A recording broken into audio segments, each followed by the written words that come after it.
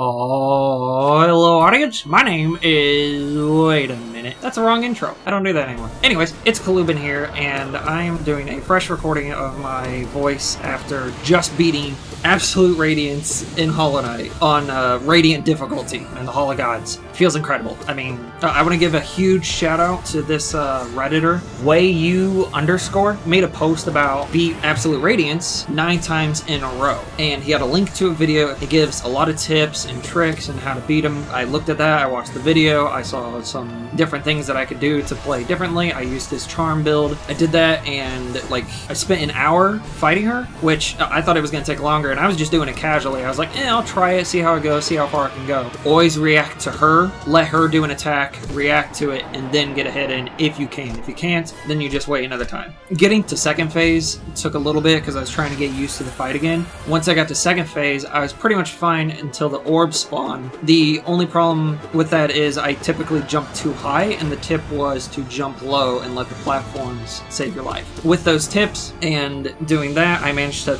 survive the second phase and then the climb.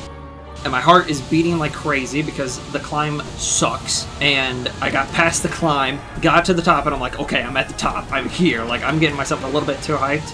And another tip that he mentioned at the very top, where she teleports to one side where there's a mini platform, and she can teleport into the middle, and then she teleports to the other platform. You only focus on one side, and mentions how you just focus on that platform and the center.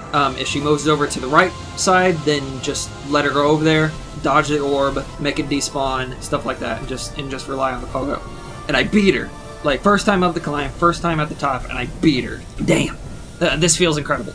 To actually be able to beat her on Radiant. I thought, like, I'm gonna beat every boss Radiant in the Hall of Gods except for Radiance. That's the only one I won't be able to get the final version of the Void Hearts. But I beat her, and I still have 5 bosses to go, but, you know, it's just time and practice, and really the only one I'm going to have trouble with is Grey Prince thowt and Pure Vessel, and then White Defender and Markoth. Markoth is obviously going to suck, but Radiance is out of the way, so I know this is possible, and I'm really excited to know that I can beat all the bosses on Radiant. That's been one of my main goals, especially until Hollow Knight Silksong comes out. Feels good, dude!